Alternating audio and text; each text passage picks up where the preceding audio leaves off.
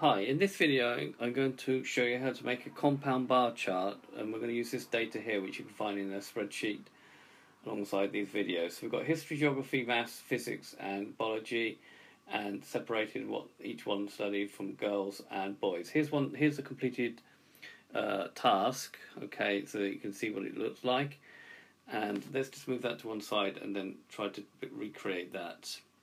So the first thing to do is to select all the data and then go to Insert,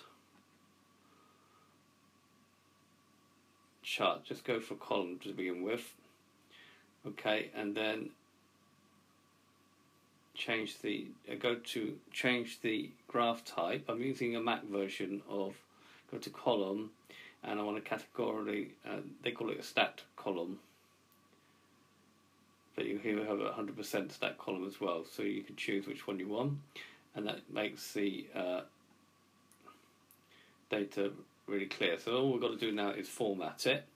So actually I'm going to cheat a little bit because I can copy the title from there, Command C or Control C, and put it in mine here as chart title. Okay, let's just make it a bit bigger so it stands out.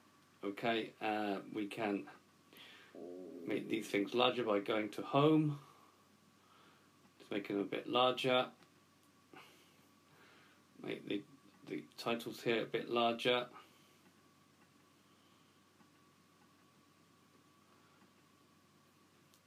We'll go for 14, and we'll do the same here. Go for 14 throughout, just be like sort of consistent. Okay, to add in the lines here, if we right click and format the axes, we come up with this. We need to click the fill one and go to line. It's fill and line. It leaves it on the last one you had. So if you fill, but you need to go to line, solid line. We'll go for black, and we'll make them size 2. Same here. Just click on it. We'll make that black, and we will go 1, 2, 3, 4. You don't have to do this. It's just like formatting.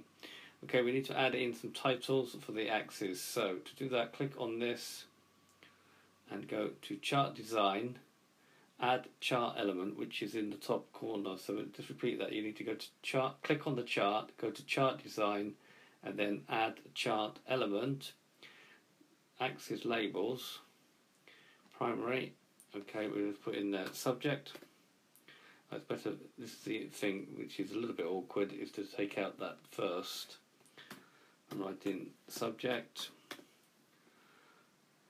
Okay, and then same again, axis titles, second one, and we will do the vertical one.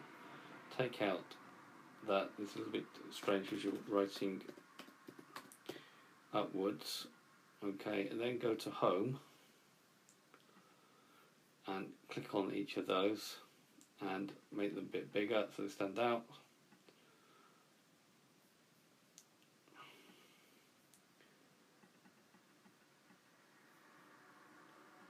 Okay, if you right click and add data labels, it will put the amounts in for you.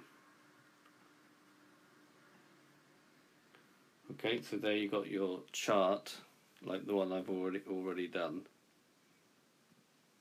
Okay, if you wanted to make those 3D, then you can play around with this here, change chart type and make them 3D. You get a warning, and you get a 3D looking chart as well. So these sort of things would be useful for your projects, whatever you have to do.